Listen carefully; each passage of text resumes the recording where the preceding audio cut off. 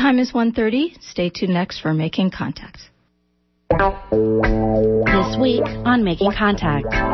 We no longer have access to the places of our ancestors. It disconnects us from who we were before. Even our identity is corrupted.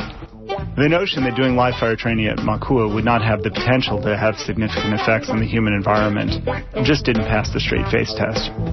Makua Valley, on the island of Oahu, is where Native Hawaiians lived for more than 1,000 years.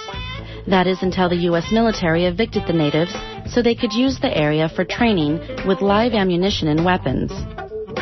Native Hawaiian and Making Contact intern Samson Reiny reports on what happens when the military takes over historically sacred land and how people are fighting back to reclaim this once pristine area. On this edition, we're offered a glimpse into a paradise lost. I'm Tina Rubio, and this is Making Contact, a program connecting people, vital ideas, and important information.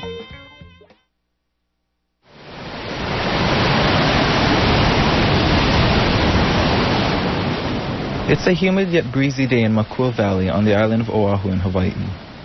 English teacher and anti-military activist Summer Nemeth and I just completed a 5-mile hike around the impressive valley. Tired and flushed, we take a break on its shores. Summer's ancestors lived in Makua for many generations. Every time I come into the valley, I can't help but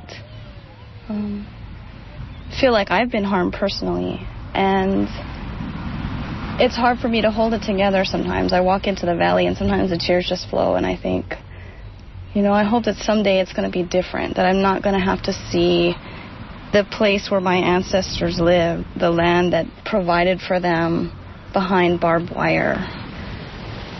Beneath the facade of its unspoiled beaches and lush green valleys, Hawaii hides an unsettling history. There are thousands of acres of military bases and reservations here. In World War II, the military wrested away 4,200 acres of Makua Valley for military training, displacing hundreds of Hawaiians in the process. And so I feel for everybody that was in the valley that lost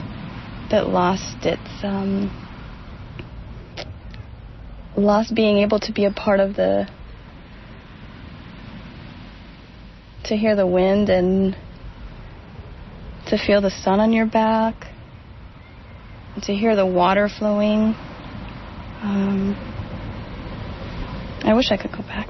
I wish I could go back to time and just see how it was. In the last several years, there has been strong opposition to the continued military presence in the valley. That's because the military has decimated thousands of acres of land and destroyed culturally indigenous sites. David Henkin is an attorney for Earth Justice, a nonprofit environmental law firm. He's been waging a 9-year legal battle over the military's right to train in Makua. Folks there for literally decades had been asking the Army for information about what the impacts were of live fire training at Makua. Military live fire training uses real ammunition, ranging from assault rifles to missile systems, in a simulated battle environment. There are literally dozens and dozens of ancient Hawaiian sites, ahus and heiaus, shrines and temples. There are over 40 federally listed threatened and endangered species in Makua Valley. They're wondering about the impacts on the marine resources, the fish and the edible algae, the limu, that people gather and eat for subsistence and put on their table. They're wondering about the impacts on their children who would play in the beaches at Makua from the training that would happen just across the road in Makua Valley. Folks in the valley say live fire training pollutes the ground and drinking water and sends toxic particles into the air. And there's something called unexploded ordnance. That's ammunition that's been fired but doesn't detonate when launched, yet it can still explode decades later. And Henkin says, besides the fallout from fired ammunition, there's another major concern: chemical contamination. One thing to keep in mind when you talk about chemical contamination is that while the Army wants to put a very narrow focus only on the weapons that are fired at Makua, the extent of military activities at Makua is much greater. So first you need to look at all of the heavy metals and other chemical compounds that make up the different weapon systems that are fired there. Not only lead, but cadmium, variety of other heavy metals that wash down into the streams, then from the streams down into the ocean. In addition, in order to do live fire training at Makua, in order to try and minimize the number of catastrophic wildfires, they do vegetation management, which involves the use of pesticides, the use of herbicides, the use of gasoline-powered weed-whacking tools. They use automobiles. They use trucks that are leaky.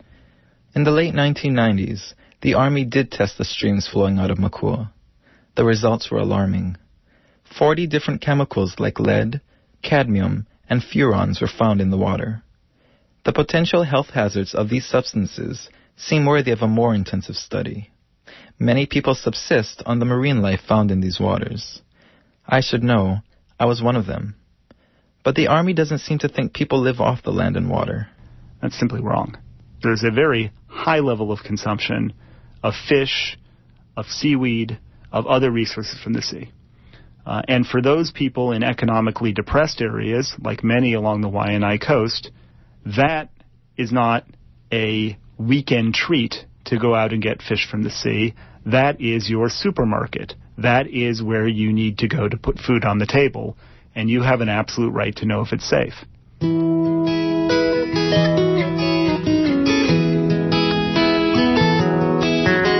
Peaceful is Makua in the evening. Above us all the hoku shining bright. Once we're here, we never feel like leaving to return to Honolulu city life. So we stay here in Makua, where life is simple and free, where the mountains, the valley, and the ocean make us realize where we want to be. In 1998, Earth Justice brought the first in a series of lawsuits on behalf of Malama Makua, a group of cultural practitioners, Hawaiian rights activists, and environmentalists advocating the return of the valley to the community. The firm argued the Army violated the National Environmental Policy Act.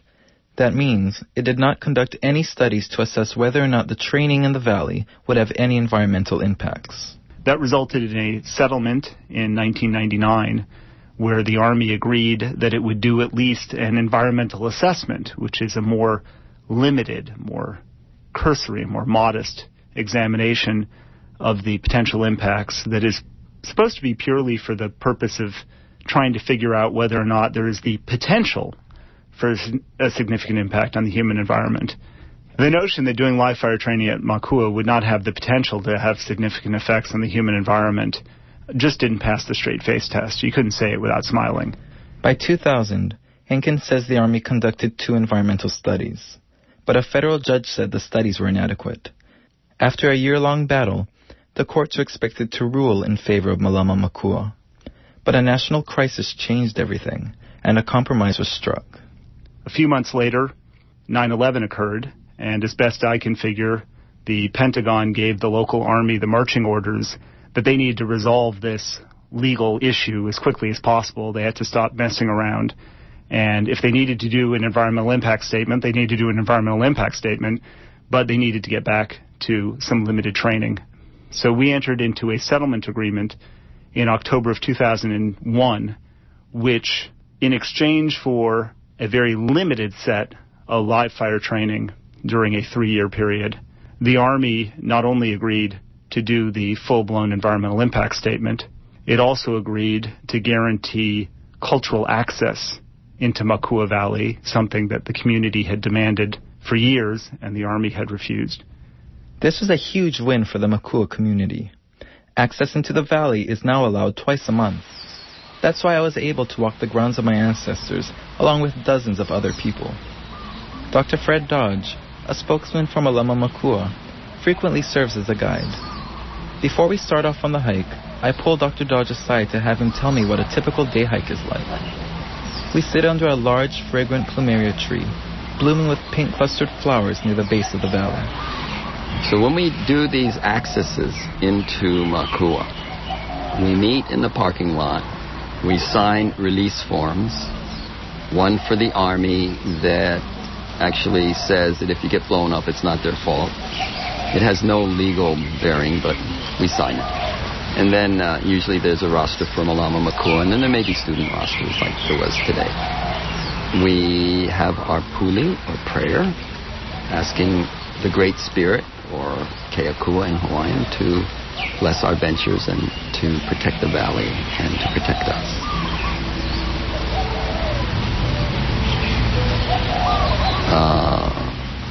We usually cut across the grass to the Hi'ipohaku, petroglyph rock.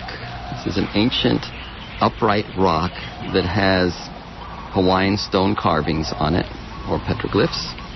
And there are several of ilio, or dogs, and there are several human figures. Ancient ones are usually in the stick figure form, and then if the bodies are filled out, it's more modern. And we have a discussion there. There's also another stone structure, we call it a pohaku, which has depressions in it, which were most likely used to make salt.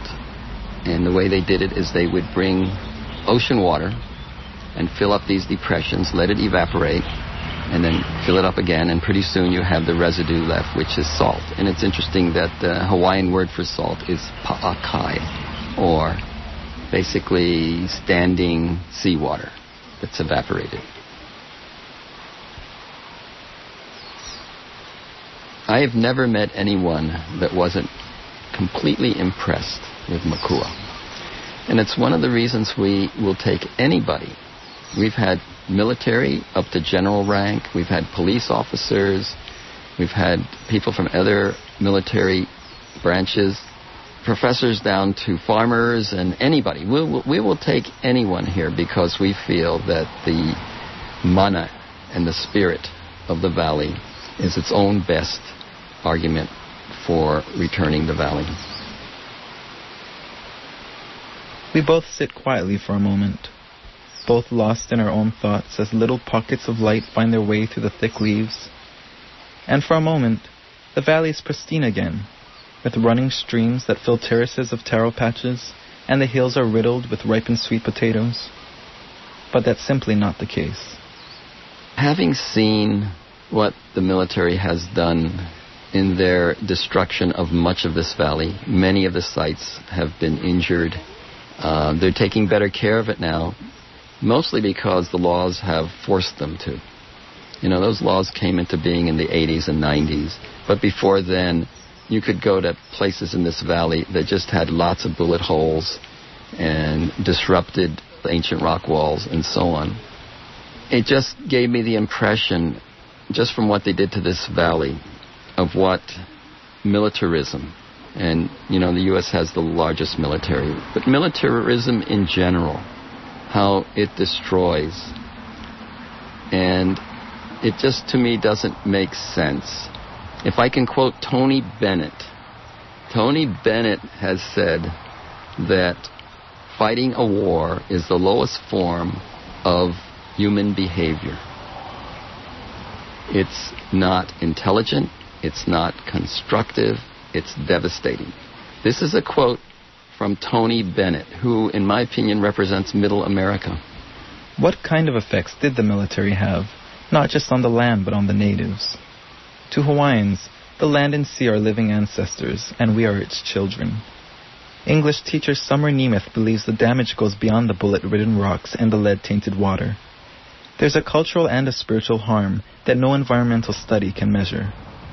The fact that we no longer have access to the places of our ancestors, it disconnects us from who we were before, and our identity, even our identity, is corrupted. And I think that the younger generations have it really hard, but the generations that were impacted historically, their lives had to change from black to white, and the psychological impacts, you can see that in our kupuna, in our grandparents' generation, in our parents, in our Makua, our parents' generation. You can see the impacts, the psychological impacts of being surrounded by military your whole life and losing yourself because it just becomes this unwanted part of you that you can't shake off.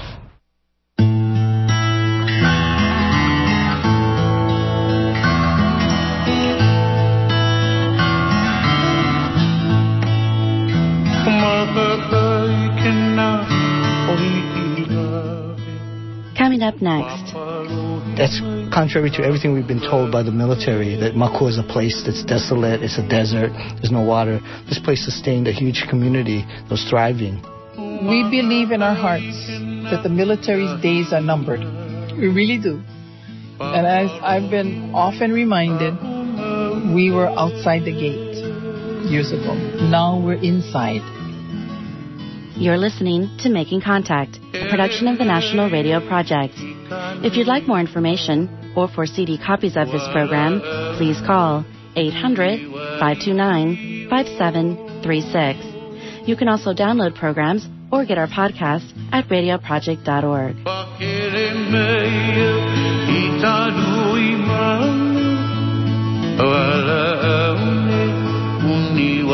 We now return to Paradise Lost, military training in Makua Valley, produced by Making Contact intern Samson Reiny.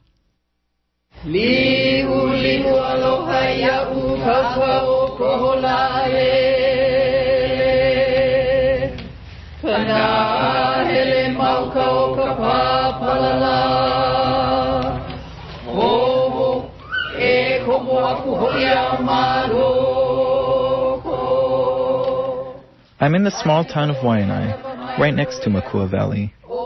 It's a rural area dotted with quaint shops and old plantation homes, left from the days when coffee and sugarcane dominated the economy. I'm fortunate enough to join the Makua Makahiki on a practice night. They're a cultural group that honors the valley with traditional chants and hula. Beginning in November during the rise of the Pleiades, or constellation over the Hawaiian sky, the Makahiki is a time of peace and merriment in the Hawaiian calendar. I watch as they stand with their hands clasped in a circle, their voices soaring high towards the thatched coconut leaf canopy above. Momi Kamahele is Kumu, or head teacher of the group. And we spend the night in Makua. We do our chants, we do our hula to celebrate peace in the valley. We honor our elders, our kupuna, by giving voice to our past. Because I believe by giving voice to our past, we bring all of that good stuff forward. Our chants are now written down, and they provide us with a base for who we are as Hawaiians.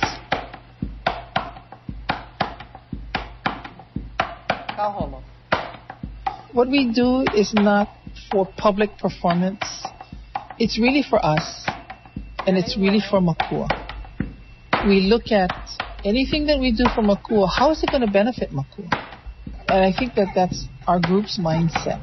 So sometimes we hesitate to have recordings or video because I have worked in the travel industry for so long that it just angers me when I have people who call me and they want to video us.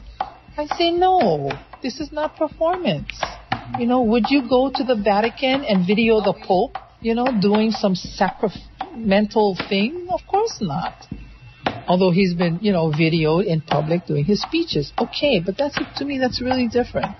I wouldn't go into your church and go video you while you're receiving sacrament. No.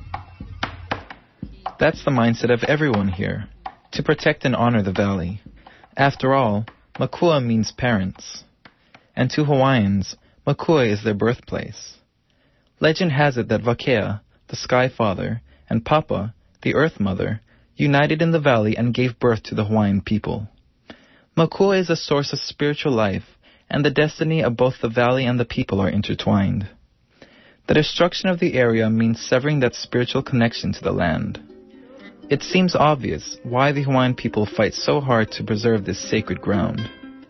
Kajihiro, a member of the Makua Makahiki, explains. In the Pele and Hi'iaka epic, one version has Hi'iaka returning from Kauai with Lohi'au, Pele's lover. They land at Kaina Point.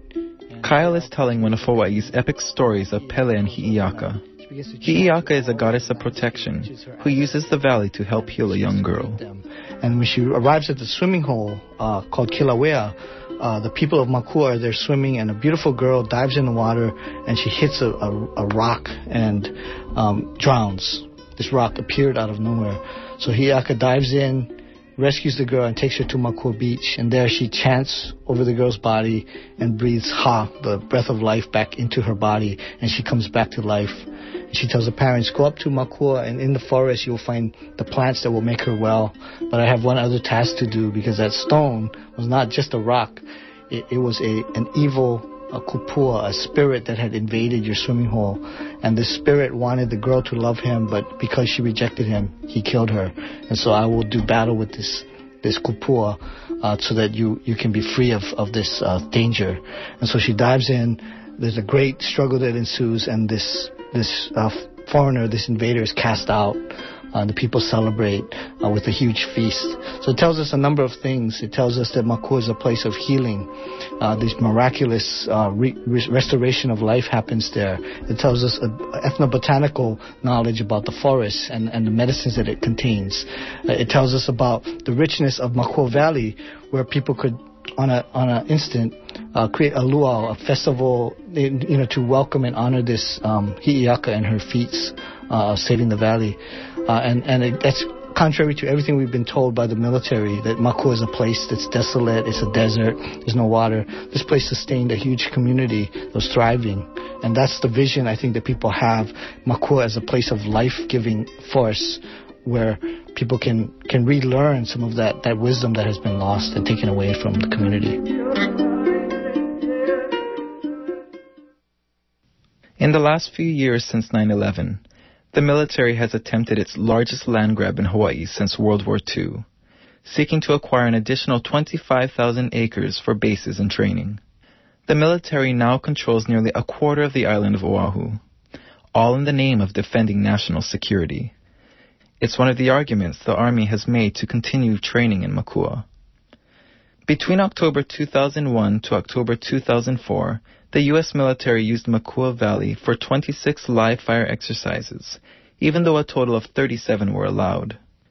If the Army needed the valley for national security, why didn't it utilize all of the allowable training exercises? It's a question not lost on Earth Justice lawyer David Henkin. So when the Army comes out to the public and says, we must train at Makua, this recent history shows that the facts simply don't back up their rhetoric. If you look at the facts, the Army has repeatedly demonstrated that it can adequately prepare soldiers without training at Makua.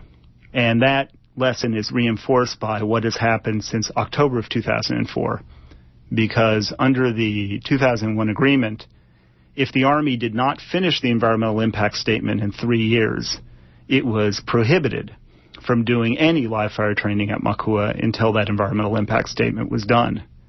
And as I sit here today, in October of 2007, that environmental impact statement is still not done. So there has not been a shot fired at Makua since the summer of 2004. The sound of gunfire might have ceased for now, but the military has still not given up its stake on the land. We tried to interview the U.S. Army to get their side of the story, but they declined to comment. So for now, the stalemate continues. During this reprieve, some see hope, like Momi Kamahele, the Makua Makahiki teacher. Essentially, we believe in our hearts that the military's days are numbered. We really do.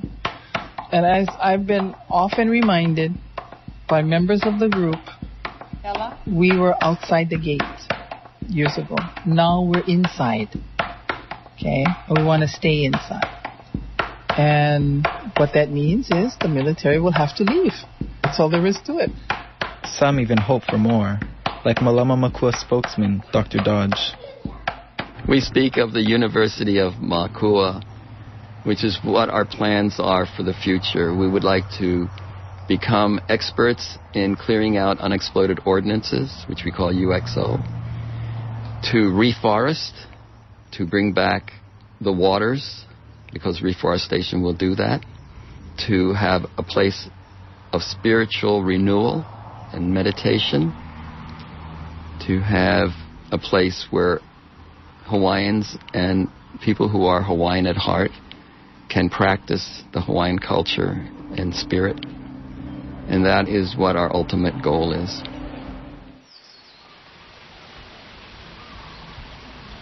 It's a clear day in Makua, and the birds are playfully chirping among the trees. People say you can hear them now that the guns and bombs have temporarily ceased. If that will last, only time will tell. But for now, as the standoff continues between the U.S. military and Malama Makua, the Hawaiian people take solace in the quietude as the valley slowly regains its spirit and grace.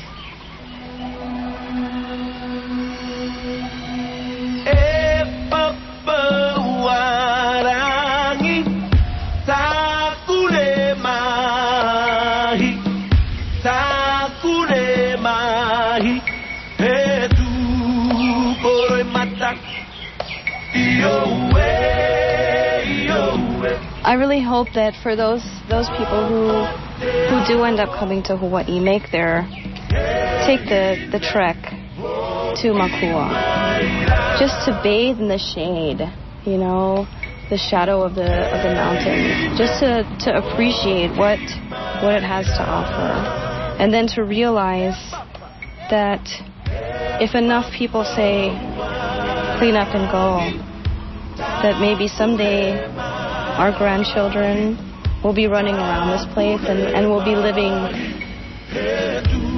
like my ancestors were.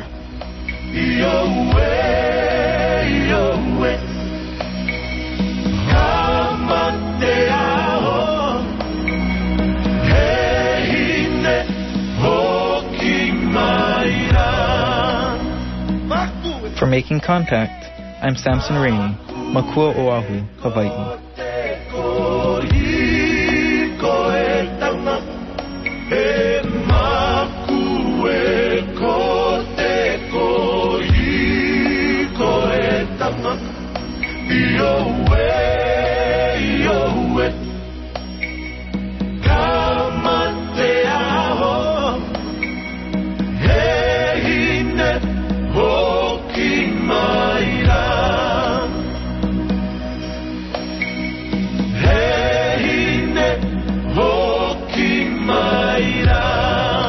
That's it for this edition of Making Contact.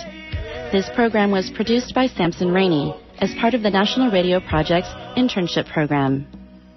Special thanks to Dan Turner, Ron Rucker, and the Monday Morning Breakfast crew. Our theme music is by the Charlie Hunter Trio. For a CD copy of program number 0408, call the National Radio Project at 800-529-5736, or you can get our podcast at radioproject.org. Lisa Rudman is our executive director, Andrew Stelzer producer, Puck Lowe associate producer, Samson Reiny and Elena Botkin-Levy interns, and I'm Tina Rubio. Thanks for listening to Making Contact.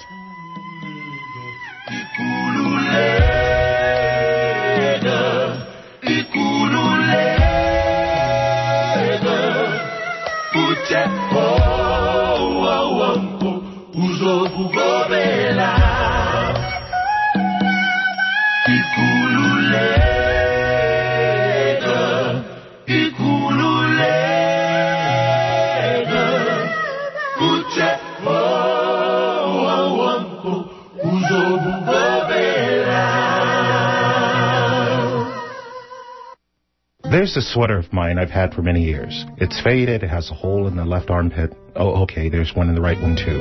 And when my mom sees me wearing this sweater, she gets this face. I'm making the face now, you can't see it, but she gets this face and she shakes her head, and then she goes straight to the mall to purchase me another sweater, 3XL. But I still take my old worn sweater to the dry cleaners every 2 weeks. Why? Because it's familiar, because it's comfortable, because it's dependable, because it's a perfect fit. KPFA's Winter Fund Drive begins on February 6th, and we hope you will support us. Sure, there's no holes in our armpits, but we do have leaks. And when friends see your KPFA sticker on your hybrid car, they shake their heads and ask why. Well, you just tell them you do it because KPFA is familiar. KPFA is comfortable.